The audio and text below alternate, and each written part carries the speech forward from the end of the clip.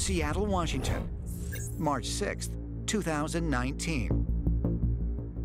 In search of further evidence that the anomaly statues may have an extraterrestrial connection, ancient astronaut theorist David Childress has arranged to meet up with Skystone collector and researcher Jared Collins. Wow. Jared has in his possession a number of the mysterious blue stones that were found near the statues.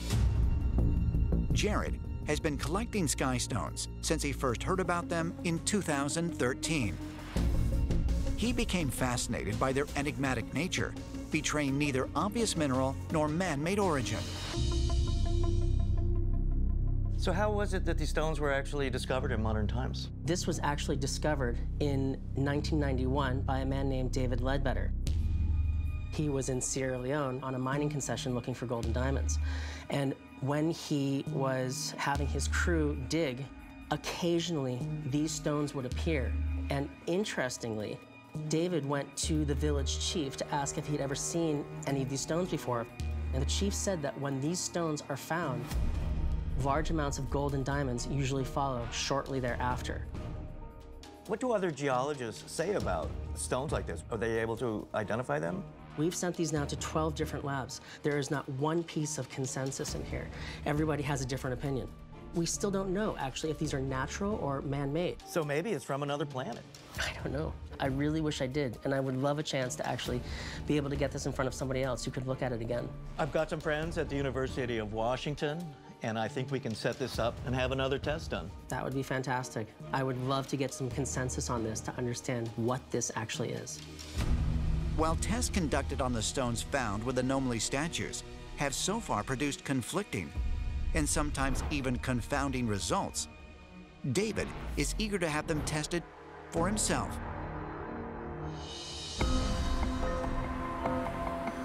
At the University of Washington, David and Jared meet with renowned geologist, Professor Peter Ward. Hi, I'm David Childress. I talked to you on the phone. It's good to meet you. And this is Jared Collins. Thank you so much for seeing us today. Jared, both of you guys, welcome to the University of Washington ISO Lab. So what do we have in this beautiful box? Well, we're sort of hoping that you can tell us. Well, well, well. What are these beauties? We have been through many tests on these, and no one can identify them. They cannot tell us whether these are natural or artificial, what's causing the blue color, if this is ancient or modern. So they've been checked for the common blue minerals, I take it. One thing that we know for sure is that this is not turquoise, this is not lapis, this is not arenite. The fact that it's so unbelievably light really suggests that there's an organic component to it. Anything that goes blue generally is much heavier. So this is really a mystery. I should mention also that this only comes from one very specific part, from one very specific village. It has never been found anywhere else in the world. Well, let's do a test that removes any doubt about them being partly organic. So Erin is going to take this rock and she's going to scrape it into these tiny little tin cups. The tin cups themselves will load into our mass spectrograph. They will then be heated to 1,000 degrees centigrade. Everything inside will combust and turn to gas. And those individual gas molecules will then be sampled, and we can examine if there are any truly organic molecules in this rock. Or was there some life process that was involved in its formation? Will the test performed on the so-called skystones reveal that they contain previously undiscovered organic material, possibly from a different world? And if so, could it mean that both the skystones and the anomaly statues are evidence of an extraterrestrial event that occurred on Earth centuries ago? Sedona, Arizona, March 2019. 2 weeks after bringing the so-called skystones found in Sierra Leone to the University of Washington for examination, David Childress received an email from geologist Dr. Peter Ward. In the email, Dr. Ward wrote that the results were so strange they ran the tests 3 times, thinking it was a machine error, and added, "This gives me the creeps." To learn more, Childress contacted Dr. Ward through video chat. Hi, Dr. Ward. So I wanted to learn about the results. Yeah, it was pretty cool. I mean, it was much stranger than we thought. There really seems to be some sort of organic aspect to this. It's got element nitrogen in it in really high concentrations. Having this high amount of nitrogen puts it into a, wow, that's a very peculiar rock category. We were looking for a possible extraterrestrial origin. Is it possibly a meteorite or even part of a spaceship that exploded? Let's just say that there's a possibility that it came from off the Earth. As we scientists say, it's worth more study. Thanks again for doing these tests and letting us use your lab. Yep, no problem. See you later. Although the sky stones are still a mystery, David and Jared have confirmed that they are unlike any other stone ever examined. Could they have arrived on Earth with the strange beings that are depicted in the Nomoli statues? Is this perhaps physical evidence that linguistic similarities found across the globe, Dogon, Dagon, dragon, Dogu, point to some sort of extraterrestrial intervention? Ancient astronaut theorists say yes, and they claim that in yet another earthly location may be found the most significant evidence of all, a possible alien home base. County Meath, Ireland. Here in the Boyne River Valley, a large circular mound rises out of the earth. The Newgrange Passage Tomb, built around 3200 BC. It was constructed with over 200,000 tons of stone quarried 75 miles away and contains one passageway that leads to a centralized chamber. Newgrange is one of the most important sites in all of Europe. It was possibly a stone circle with 36 or 37 stones. Only 12 of these still remain. And after that, a huge mound made of stone and earth was built within the stone circle itself. Within this, we have a huge chamber, which is a cruciform shape or a cross. It's got some beautiful carvings on the 97 curbstones that go around the edge, as well as on the main entrance stone and within the chamber itself. Mainly zigzags and spirals, and most notably a triple spiral at the back of the main chamber within the actual site itself. Newgrange was designed to honor the winter solstice, but according to a book published in 2012 called The Newgrange Sirius Mystery, the entire mound was also built to align with the star Sirius A in the night sky. The declination of Sirius is the same as the winter solstice sunrise moving across the sky.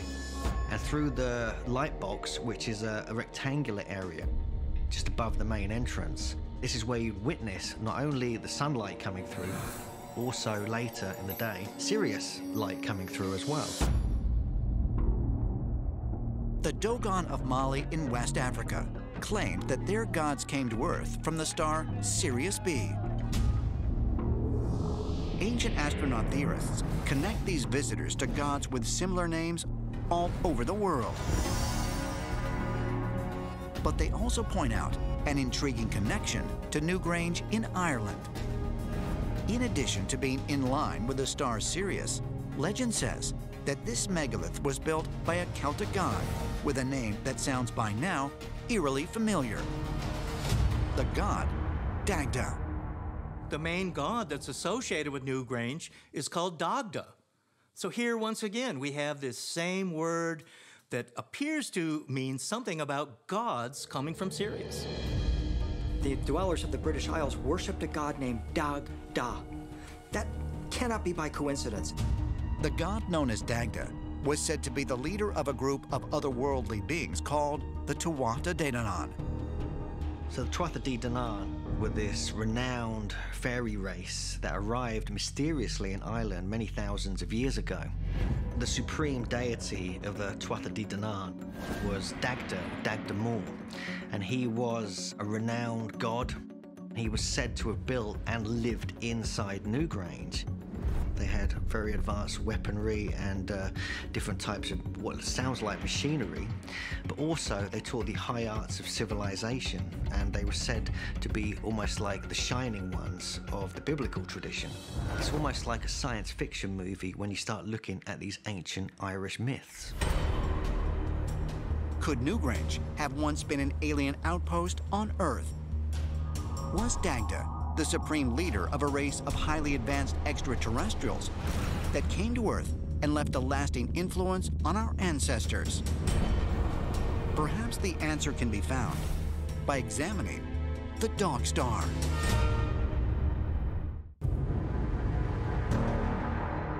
Across the world, ancient people claim they were visited by amphibious beings from Sirius, who gave the gift of knowledge and technology. The Dogon of Mali, Dagon of the Babylonians, the Dogu of Japan, Dagda of Ireland, and the dragon, whose name echoes in languages all over the world. So you have to wonder, is it possible that all the root words come from the same visitors? And my answer to that is a resounding yes. But what about the English language? Is there any connection in English between the ancient syllable dog or dag and the star Sirius? Experts say the answer is hiding in plain sight.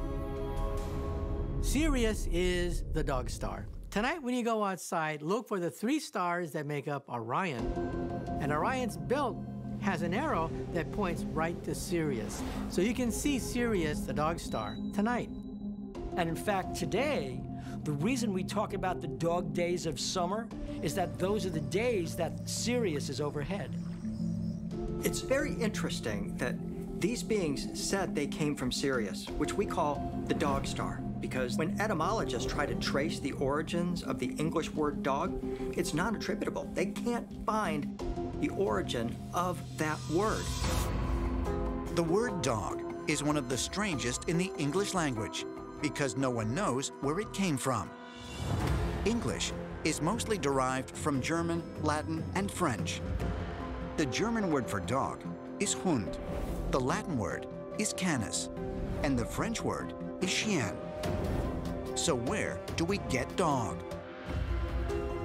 Is it possible that some being from the dog star, from this system, gave that type of vocabulary of Dagon, Dogon, Dagu, and all these similarities are speaking of one race that visited ancient man?